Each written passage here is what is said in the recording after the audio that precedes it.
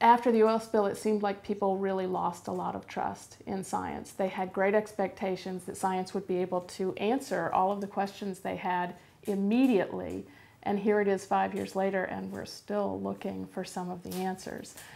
A lot of that information that was right before the spill, and then during the spill, and then after the spill was all based on trying to understand the impact for the court case. There's a tremendous amount of data that's being collected. Some of it is available, some of it won't be available ever, and some of it will be available, you know, after the case is completely settled. And hopefully those data will be out, and we'll be able to understand some about the system from those data. We should be able to understand a lot about the system from those data. But those data weren't collected for science.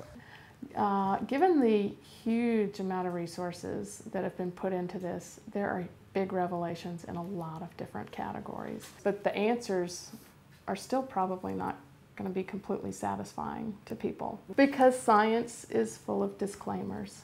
And part of that is because of the process of science. And part of that is that some of the things that people are studying haven't really happened yet. We still have different life stages to go through for some of the organisms that might have been affected. Some of the larger organisms have longer lives, and we can't know what's going to happen to them until we see a full life cycle of those organisms.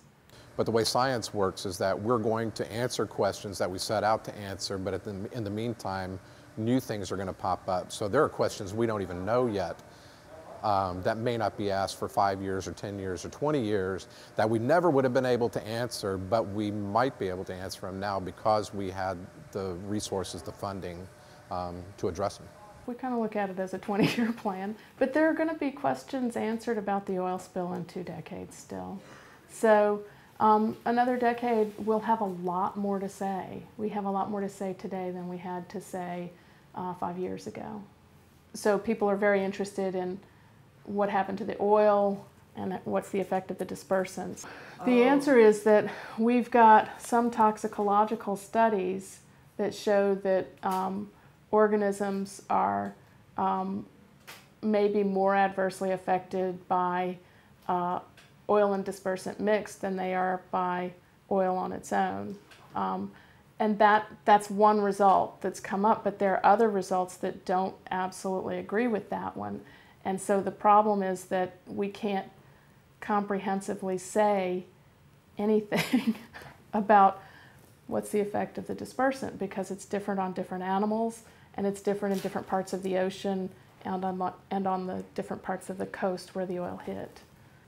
So 2 decades out, I think people will have a better understanding of what's going on with the oil spill. Honestly, I think 5 years out, we have a better understanding of what's going on with the oil spill, but it's pieces of information, and as you say, they don't make a bigger picture. So in another 5 years, we'll have something more like the big picture answer for what happened as a result of the oil spill. And then in 20 years, it will be an even better understanding. It's since 2010, you know, the ramping up of science and resources for science has been phenomenal, and it's going to continue to be extraordinary compared to everywhere else at least in the U.S. But here you have the Gulf of Mexico, and money's coming into the Gulf of Mexico, so it's helping us catch up to an historical deficit of funding. We're hoping to now sort of launch from that deficit that we've had through the spill, and then to capitalize on those resources that are here so that we can build the Gulf scientific research community better than it's ever been, and with all the monies that are coming in, it would be, I would venture to say that this will be the best studied body of water in the world. You know, 30 years down the road, we'll know more about the Gulf of Mexico than we'll know about any other body of water.